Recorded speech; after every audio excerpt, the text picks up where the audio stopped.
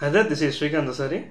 So in this lesson, we are going to continue our studies on how to set up MySQL database such that we can work comfortably directly from the command prompt. Okay.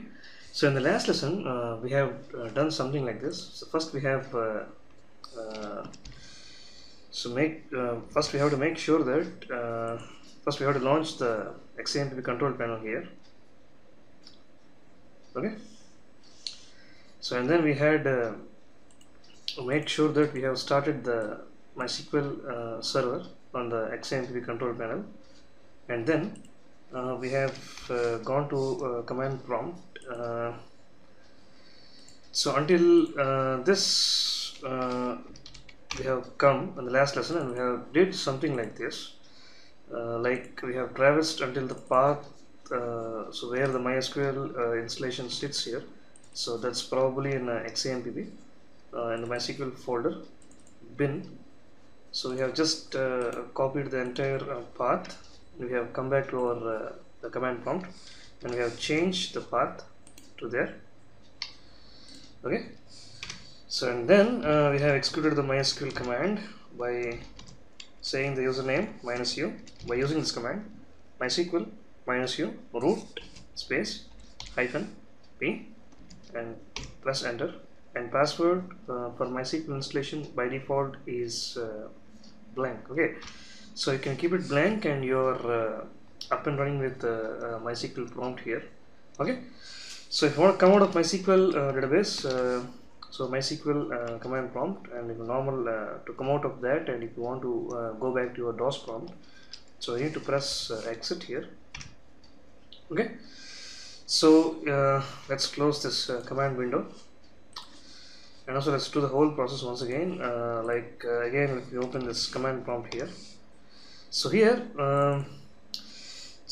all the time what we are doing is we are clearing the prompt here, and then we are getting the path from the installation folders, which is obviously in C drive. So go to C drive in your system if you're having a Windows PC. So this is the process, and you have a XAMPP folder, and in that you have MySQL folder. Successfully, if you have installed this XAMPP all-in-one package. Okay.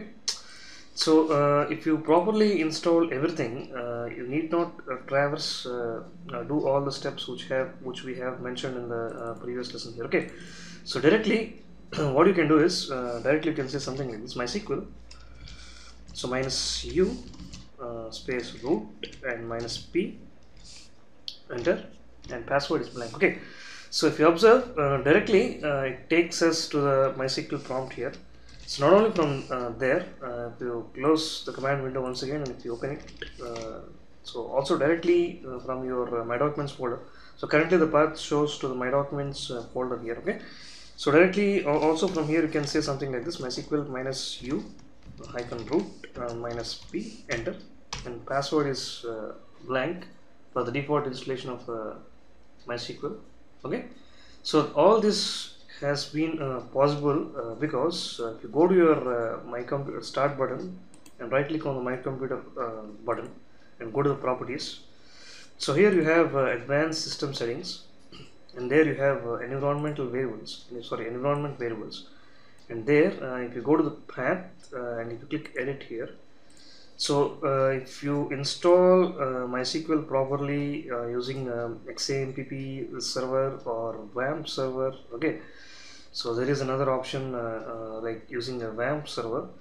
So whatever the installation medium you choose to get up and running with MySQL, so automatically the path gets added to this environment variable section. Okay, so unfortunately, or by using the other kind of installation methods, if you don't get the path until here, so you need to make sure that click on the edit button, just go to path and click edit, and then you need to make sure that that entire path has been specified here. Okay, so by doing that, the only advantage is you can directly come to your command prompt, and you need not do the whole repeated thing all the time. So directly you can go to your command prompt, and then you can say something like this, and directly you can use that MySQL command, and you can log in to the MySQL prompt here. Okay, so MySQL and press enter. Okay, so you're up and running with MySQL. If your installation is proper, and make sure that if you want to do login directly using from wherever you are in the prompt, you need to make sure that your environment variables section here. Okay, so advanced system settings, let me tell once again. Click on the start button, right click on the microcomputer properties, and go to advanced system settings, and then environment variables, and then path, click edit, and then you make sure that you have that whole MySQL installation until bin in the environment variables section here. Okay, so with that you are up and running with MySQL directly from anywhere in the command prompt. Okay, so let's test some command here. That's what we have done in the last lesson also, store databases. So if you come to do something like this, I made a silly mistake here.